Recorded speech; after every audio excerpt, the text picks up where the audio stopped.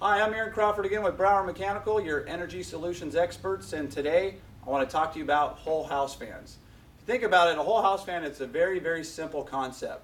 We take all that hot air that's in your home, we throw it up into your attic, and we take all that cool air that's outside and we bring it into your house. Makes it more comfortable, offsets your air conditioning usage. It's kind of a win-win situation. So there's two times during the day when you really want to utilize a whole house fan. The first time is in the morning. So think about it. You wake up, you have that cooler outdoor air. Inside it's semi-comfortable. What we want to do is we want to take all that cool air that's outside, we want to bring it into the house. And what that's going to do is actually lower your temperature a little bit. It's going to allow your air conditioning system, your central air system, to run later in the day. So if it's running later in the day, that's less hours, more affordable for you guys. In the evening, it's kind of the exact opposite. So in the evening time, this attic area gets very, very hot. So even though the temperature outside might be cooler, what that does is that attic temperature will actually infiltrate into your home, causing the livable area to be very uncomfortable. So you turn on a whole house fan, it takes that cool outside air, brings it into your home, takes that uncomfortable temperature in your house, throws all that air up into the attic, and it's very, very comfortable in your home. So what it does is it's a pre-air conditioning system, but it also eliminates the runtime on your air conditioning system in the evening time due to the extreme temperatures in your attic. So it's a pretty easy concept. So the benefits, again, are number one, it offsets your air conditioning usage. Listen, utility rates are going up. If we can eliminate or offset your air conditioning usage by investing in a whole house fan, it's a huge win for you guys.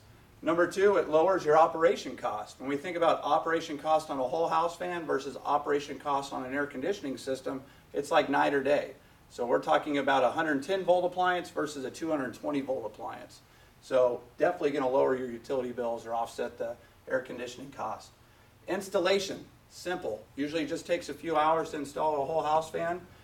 Very, very affordable, just a fraction of the cost of central heating and air. And then as far as rebates, there's incentives out there. PG&E is going to give you money if you live in the SMUD district. They're also going to give you money as well to offset that cost. So follow me over here. I actually have one here on display. This right here is what we call a Tamarack whole house fan. So this right here would actually be up in your attic. This here kind of, I guess, symbolizes what the livable area would be in your home. So this would be the home here. This would be up in your attic. So there is a couple drawbacks, though, on a whole house fan. And the first one really is, think about it. Why do we want to cut a hole in your hallway that releases or allows all that hot attic temperature to infiltrate the livable area? Remember, we're trying to keep your house nice and tight. We're trying to condition the air, try to make it comfortable. So most whole house fans, you got this big 2 foot by 2 foot opening right into the attic. So that 140-degree attic temperature, what that's going to do, that's just going to come on into the house, cause everything to run a lot longer. So the whole house fan that we use actually has R38 or insulated pads that keeps it a nice tight seal when your whole house fan isn't being used. We're keeping a tighter home. Remember, a tighter home means it's easier to condition. So the number one thing with whole house fans, do not get one unless it has insulated pads on top. And this is R38 pads here. Another, I guess, drawback for whole house fans is we have to open up your house. We have to open up windows, so you have to manually do that.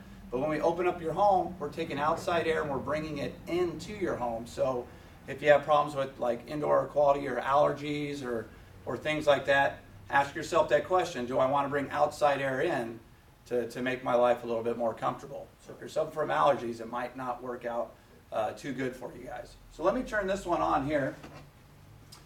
This Tamarack whole house fan here comes with the remote control. It's very, very easy to use.